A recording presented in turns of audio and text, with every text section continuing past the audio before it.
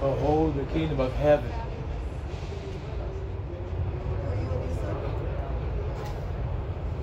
is not a parody. Behold, the kingdom of heaven is not a religion. The kingdom of heaven is the reign, rule, dominion of the creator of the universe. Behold, the kingdom of heaven is here and now. He who came to Moses saying, I am who I was, I am who I will be, I am that I am. Go tell the children of Israel, I am.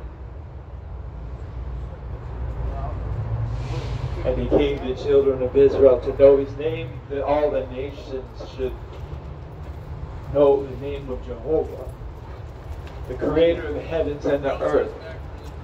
And so today I come to lift up the name of that person, of the Elohim, who came to earth and was manifested in the flesh,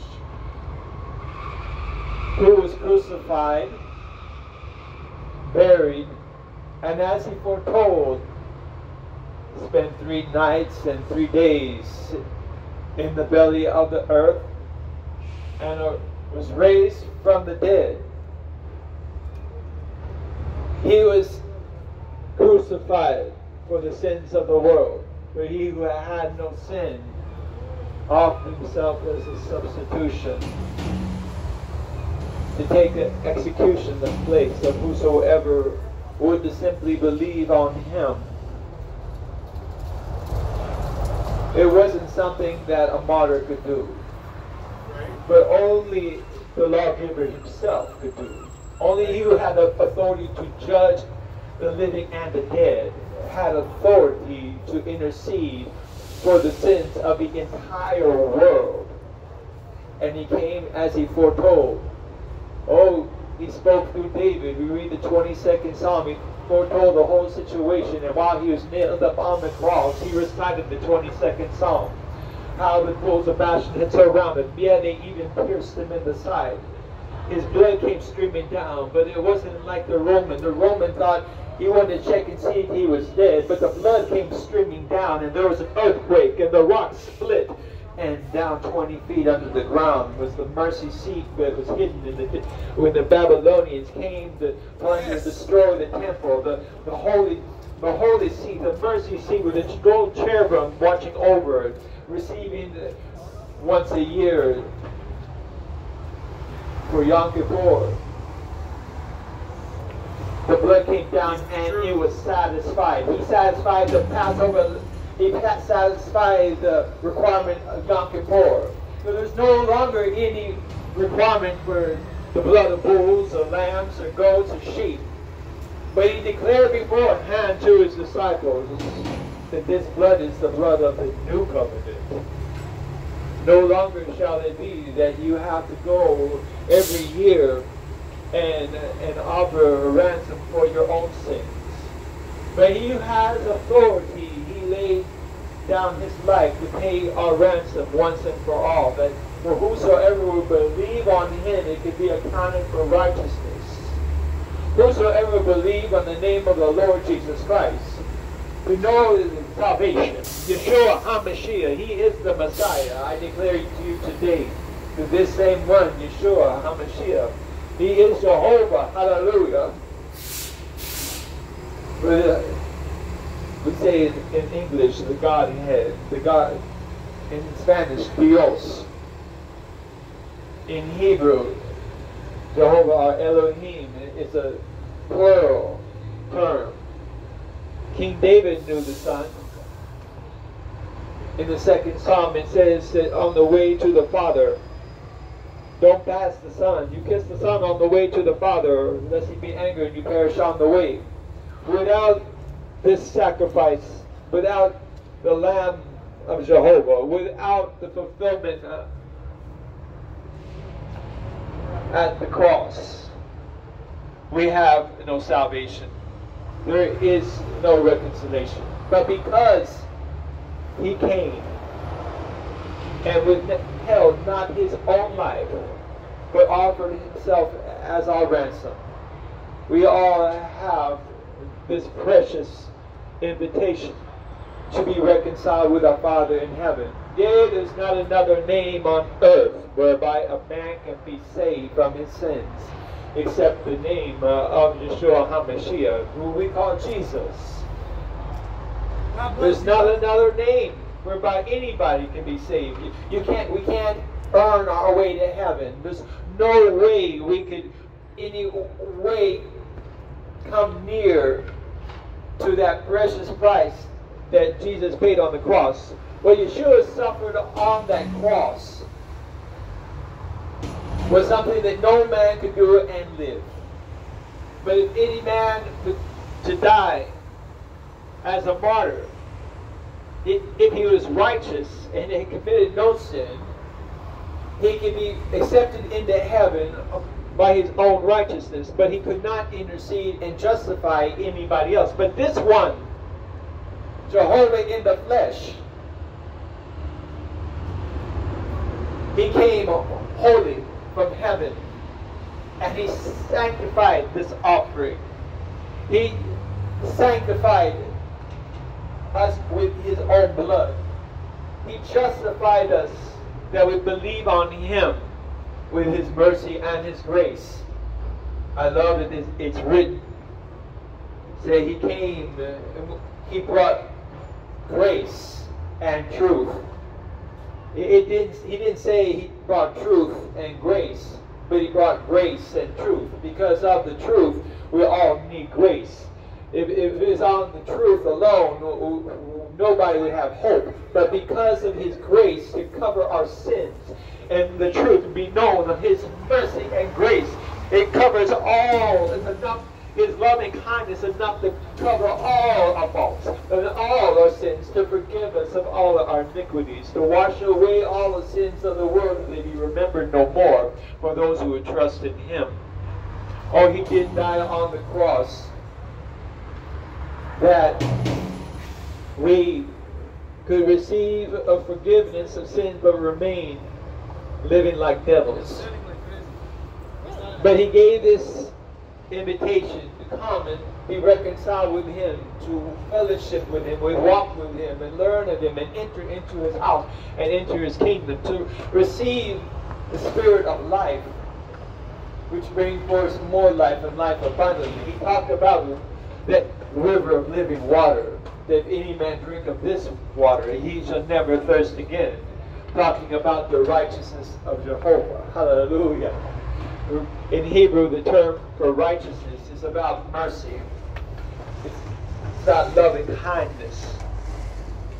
It's about holding your speech and not speaking against your neighbor, but having mercy and speaking and choosing to speak good. And if you can't speak good, speak nothing at all. Today I come out and I'm looking for someone that's blind to receive sight. I went up to the hospital and there was a man. He said he didn't have time. I talked to him about the kingdom. He didn't have time. I think about how Yeshua had that power all his days, but until he started his ministry at the age of he's about 30 years old. His ministry is only 1 year. It wasn't 3.5 years, only 1 year, 70 weeks, counting from the baptism in the water to the baptism of the Holy Spirit.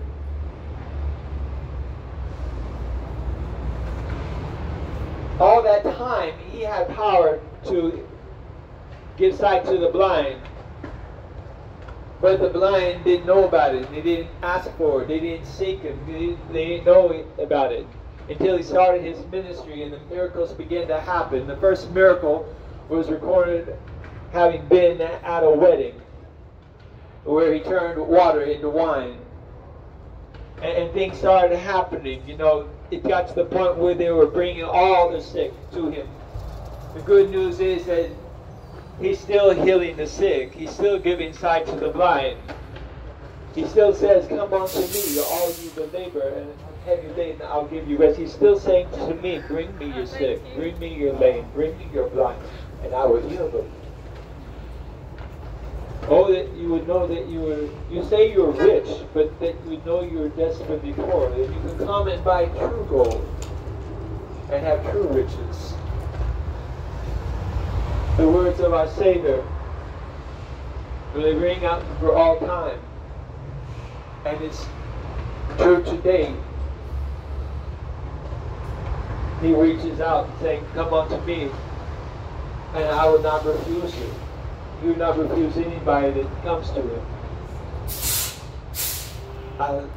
I was looking at the first chapter of the book of Acts, talking about after the cross, after being raised from the dead on the third day, how his soul was waiting down there even in the midst of hell, taking our place in hell.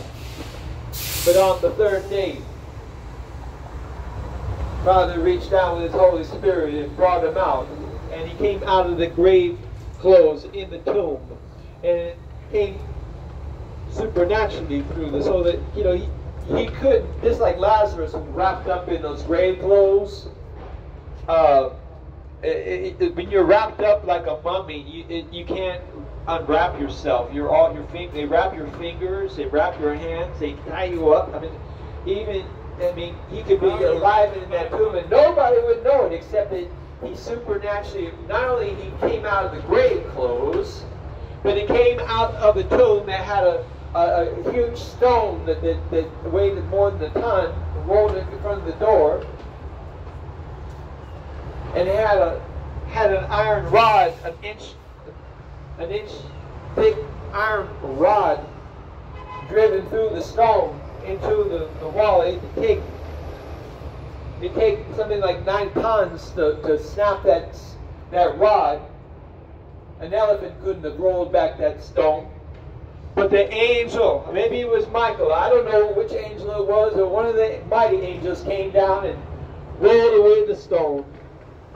Not to let him out, not to unwrap his grave clothes, but that we could see he was risen.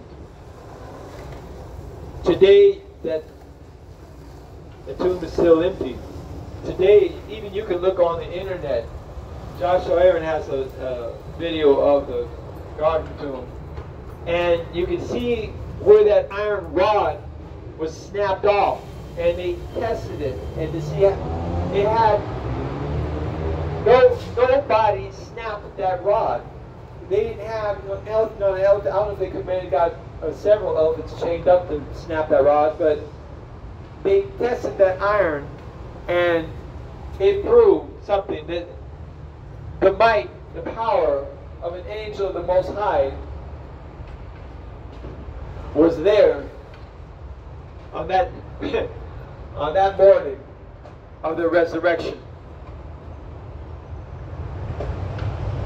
We have evidence and proof that he rose from the dead, and not only because of an empty tomb, but because he's visiting his people today.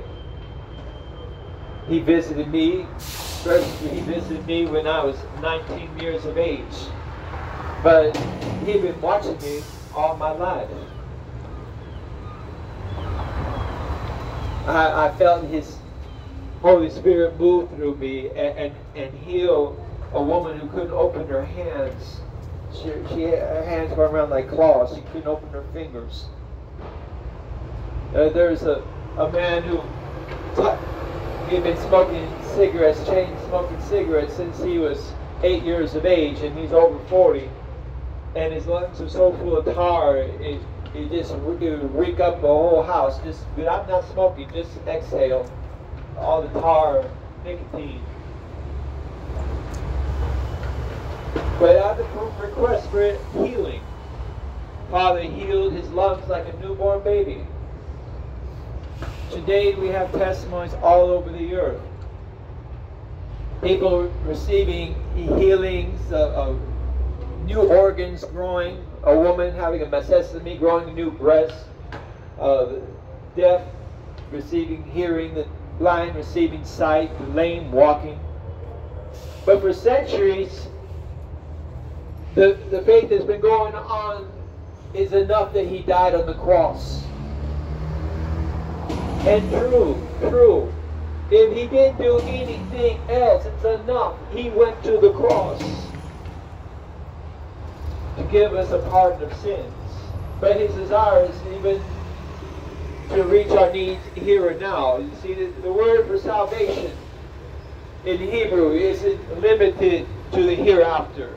Salvation, when I was growing up, every time I heard about salvation, it was always about after you die, then you get to see heaven, if you're good. But that's not what salvation is about. Salvation is spiritual, it's physical, it's here and now and forevermore. The kingdom of heaven has no end. If you want to know for yourself, if you don't know the voice of your Savior in the pardon of your sins, I speak to you, you can call upon him. Call upon him while he may be found. Taste and see that he is good. We're living in a time of a great awakening. And all the damage, all the lies that the devil did are being undone.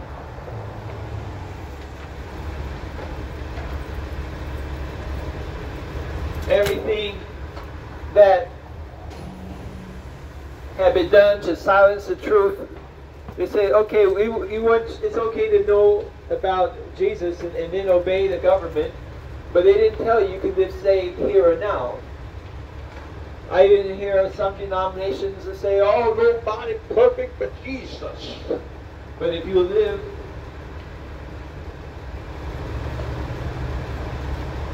to see him, to be with him, to know with him, to walk with him, he is in you and with you and for you, and you can overcome the world and all the lies of the evil one.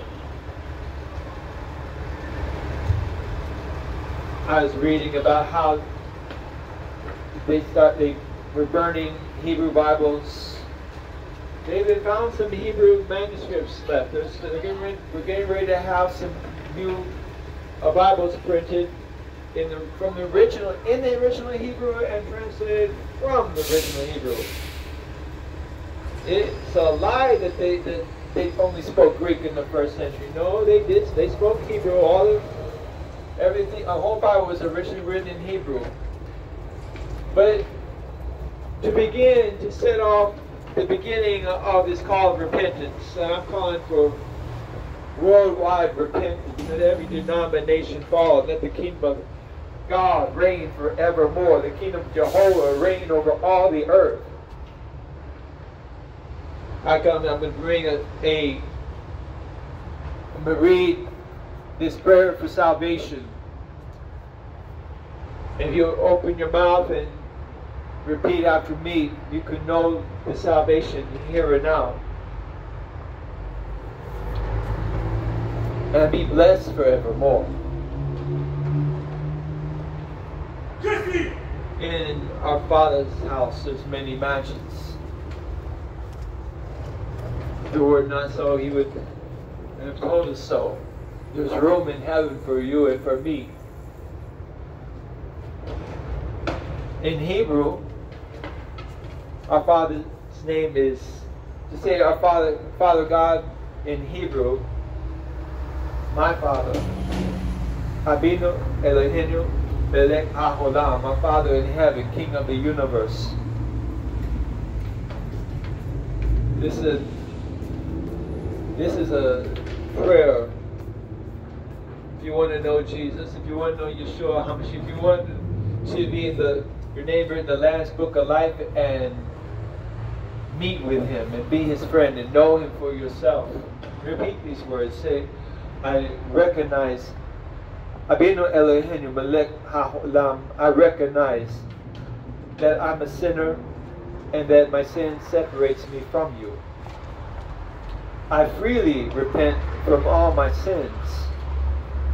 I confess Jesus as my Lord and Savior, Jehovah, Yeshua HaMashiach.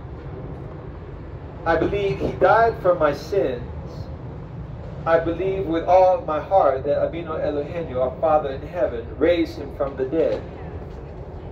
Jehovah Yeshua HaMashiach, I ask you to come into my heart and change my life. I renounce all covenants with the world, the enemy, and my flesh. Jehovah Yeshua HaMashiach, thank you for redeeming me with your blood at the cross. Thank you for restoring me blameless before you as your child. Thank you for loving me enough to hear and answer my prayers. Fill and lead me with your Ruach HaKodesh, that I may have wisdom and virtue to represent your kingdom all of my days on earth. Transform me with your counsel, and I will trust you always. It's just as simple as that. Because there's power in the words. With words, everything was made from nothing. Our Father said, let the light be, and there is light. And there's light today, as forever. He set all the galaxies in order. We find that there was a moment in time when all the planets were aligned in a straight line, and he set them in their orbits.